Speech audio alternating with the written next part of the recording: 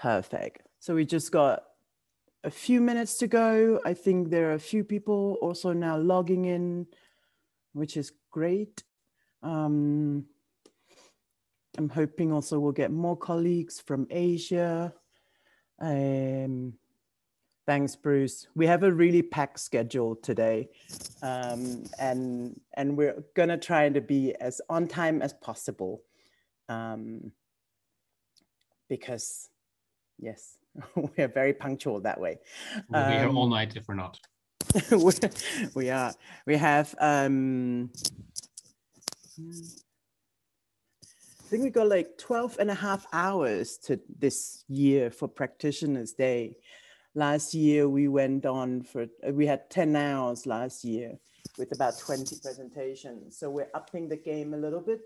And we have 22 different sessions starting now until, well, 12.5 hours later. I mean, please do join or drop in as you join, as you have time during the day.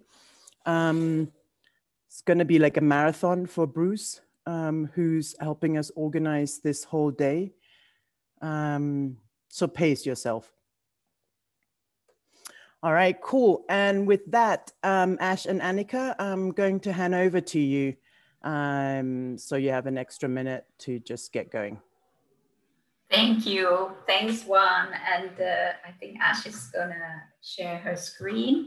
And so my name is Annika, and I'm presenting with my colleague Ashreen, and we are part of the IOM Global CCM support team. And we are very excited to have the first session early morning, or some of you maybe afternoon. And we are equally really excited that we are presenting the new CCCM Case Studies 2020 today. And the collection has just been finished, and you can download it from the CCCM resource page. And I will paste the link where you can download it in a minute. So it's been a massive effort. It's been such a great contribution this year for 2020. So many CCM practitioners to write up their projects, their experience, their reflections on their work. And so, I mean, first of all, there's just a really warm thank you to everybody for this amazing effort and commitment to share their best practices, to share their learnings, also share their challenges, because often we learn from them the most. And but we have had a really wide contribution this year, and it's really been astonishing. So the 2020 edition is comprised out of 4 chapters. And you can see here on the slides, you know, we have, it stands within the tradition of collecting case studies with the CCCM, which started in 2014, moved on to 2016 was another one. And then in 2019, which spanned a 3 years period from 2016 to 19. And now we are at 2020 with 4 new chapters.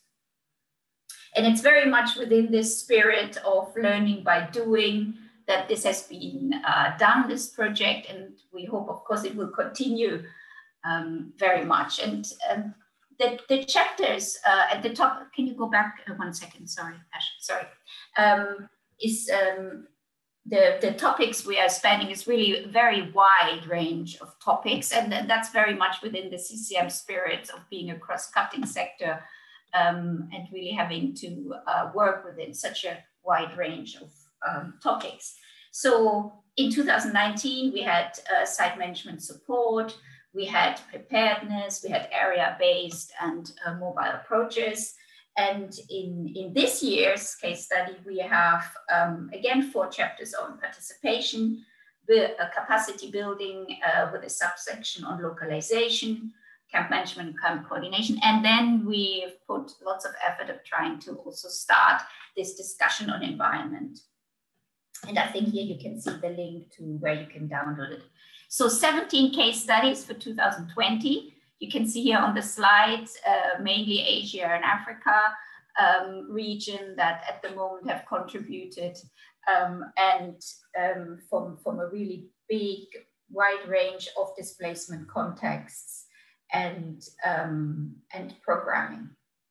So this is all as like a bigger backdrop around the case studies, and we hope this project will continue in different forms, in different ways. And I'll hand over to Ash to give you a little bit more of the detail about this year's one. Hi, everyone.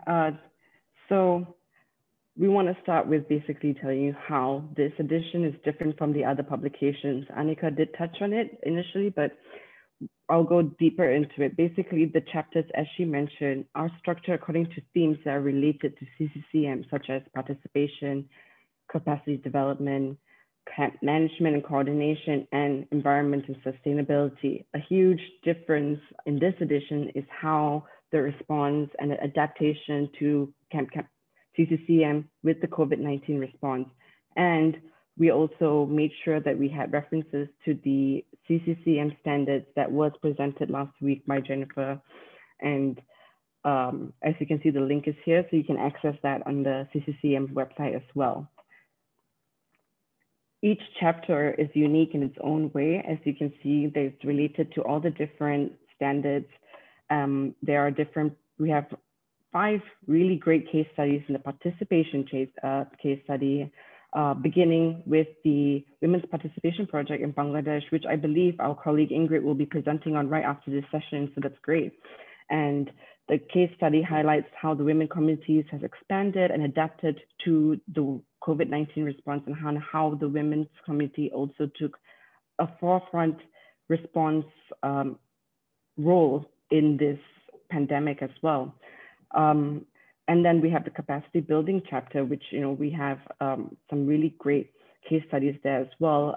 I think I want to highlight the one from Indonesia, which is a great case study. It is the first online CCCM localization training that was piloted with national NGOs and the Ministry of Social Affairs over the period of 6 weeks. And a great thing about this case study too, it's been translated to the local language of Bahasa Indonesia. So when you access this case study in the publication, you will see a version in Bahasa too, which is really cool. And the third chapter, we have camp management and coordination, which again, we have some really great case studies from Chad, Somalia, Nigeria, and Yemen, all of them related to the CCCM standards again. And we have some great, for example, the case studies demonstrates how the different agencies supported displaced populations through relocation, returns, and integration processes, such as sustaining care and maintenance phase. This is demonstrated in the Yemen case study.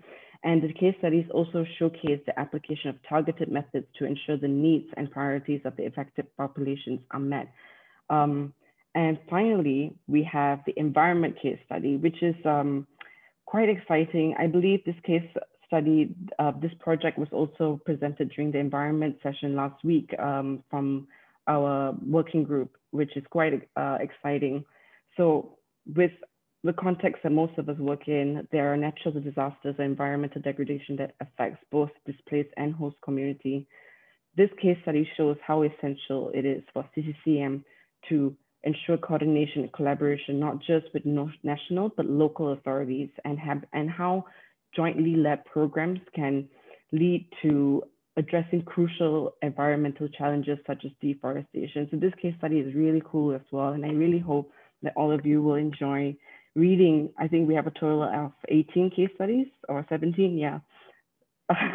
But every case study is unique in its own way. It showcases some really great best practices and lessons learned and challenges as well. And I think it's great for us as practitioners to learn from it, and perhaps as well as adapt and see how we can use it in our own context as well. So one question we want to ask you is, what is next for the case studies? Should we do video interviews next? Should we do a podcast? Should we do online, like an online platform?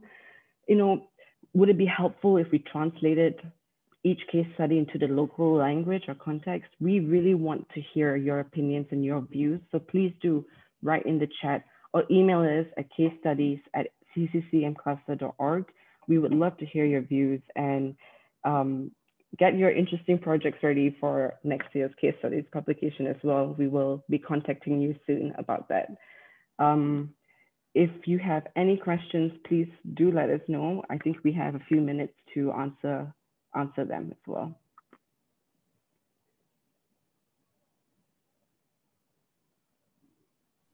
We may be slightly having biased comments here. Yes, so that too. Great CCCM podcast. I think there were also some nice ideas for names already floating around. CCCM podcast, I think that's a great idea. That's something we definitely wanted to do as well, but of course with time constraints this year, we couldn't manage to do that. But I think a podcast is a great idea too. We should link them to, oh yeah, that's a good idea too. What's interesting for this publication, as you can see in the link, each chapter, there's an introduction with the standards and how these standards link to each theme and corresponding case studies as well. So I think that's really cool, especially with the launch of the case studies and, sorry, the launch of the standards and now the case studies as well. So it really interlinks really well. So yeah.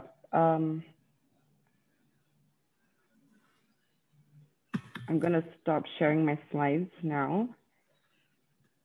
Okay, I can see also a comment of linking them to the CCM training material. That's also a really great idea, yeah, from Jen, yeah. Podcast link. Nice.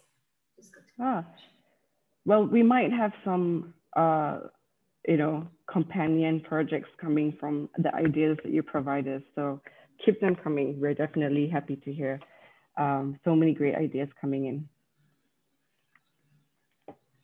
I can see a comment coming in here from Kate about consolidating best tools or best practice and SOPs from the countries on the CCM platform, I mean, CCM website as a platform. Yes, that was discussed in 2019 with trade, isn't it? And it's also really still on the cards, and definitely a really good idea. Yeah. So I guess from us, that's our presentation. We wanted to make it short and sweet and of course share the beautiful photos from each context as well, but go to the link. I'm going to share it again and check out these case studies because they're all really interesting and they all have beautiful photos as well. And I think we can learn a lot from our fellow CCCM practitioners all over the world as well. So thank you so much for having us as your first session. This morning. Thank you. A great day. Thank you so much. And thank you even for finishing a little bit early. I see the comments around consolidating tools and SOPs from different countries as a common platforms. I believe we have already a number on the website, Brian. Yeah, so at the moment, we have the resources section on the website, and each country page has some of the kind of main resources for each place. There's also the CAP management toolkit is available. I'll share the links in the chat in a while. We don't have anything at the moment that's like an in-depth kind of community of practice. We do have something internally within IOM, but yeah, we haven't made we haven't worked on a kind of community of practice, I think, for sharing SOPs from a cluster perspective yet, but well noted on that. It's something we should look into. It's very true. And I think we're quite, you know, a rich kind of source of resources. And I think the discussions over the past week also talk about how, you know, like, it's also very much context specific, and I think each country then develop and adapt, I think, past tools. And I agree. I think so far we often do it by, like, you know, passing from person to person. It's a bilateral ask. You know, you reach out to people you know and go, do you have this tool? And you know, if you have any tips for what I need to watch out for adapting it. I think one thing Jennifer is working on, or has been working on this year also, is really interesting, is I think a guide on how to adapt training packages. And I hope that maybe in next year's Practitioners Day, she's going to be sharing that with us. as well. But I think, thank you so much, Annika and Ash and other people in the team who've been working to pull together the case studies for 2020. And I think it's been a challenging year for all of us. And I think I can't thank all of you enough for those who've submitted and contributed and commented. I think it's a really strong basis for us to build up the community of practice. And we're definitely gonna look at how to better share or have this as a common resource for everyone to use.